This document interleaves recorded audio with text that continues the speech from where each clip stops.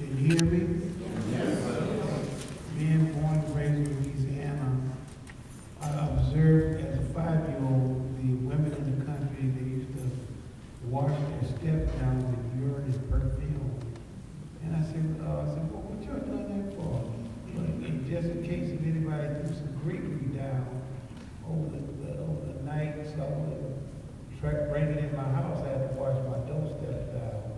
So urine was used as to break any magical spells or any rituals that were done outside the home, so you wouldn't bring it in the home. So all my life I heard stories just like Professor White said, if you ever go to New Orleans, you better watch yourself, don't eat this, don't eat that, and people could put snakes in your stomach, frogs, and all type of things. So you grew up hearing that all your life. And what I was involved in before Voodoo was New Age metaphysics, which dealt with like the science of mind, affirmations, yoga, breathing meditation. So I was sort of like a mystic. But in 1977, most of my life I've been a professional karate teacher, earning a 7th-degree black belt from the Korean Taekwondo Association. My business was located at 1926 Canal Street. And on Canal Street, I had the most supernatural encounters because the building that I occupied was built on top of a cemetery. So what happened at night when we closed the business, we would hear footsteps walking across the floor. We couldn't see them, but they would open and close doors.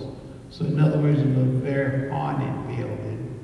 And the spirits used to show me things about everybody that walked in the building, was into everybody's business, was telling me what everybody was doing.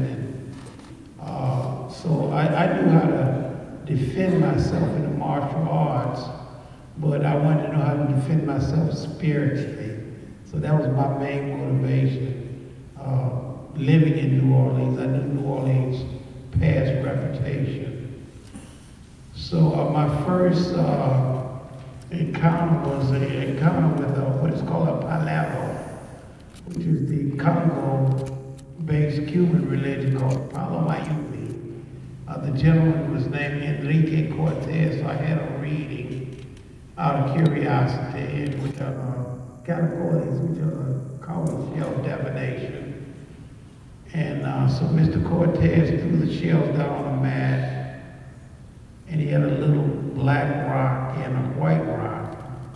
So toward the end of the divination, he looked up at me and he said, "You're destined to be a popular voodoo priest in the United States in the future."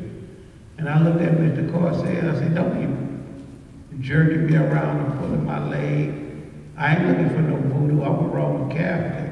And I'm satisfied being a karate teacher." So he said, "Well, you're going to see what happens." So I left there and said, "Man, this guy is tripping, you know." So and as time went along, I guess, so that happened in January 1980. So by the spring 1980, I got an invitation to go to Brazil as part of an African Studies program.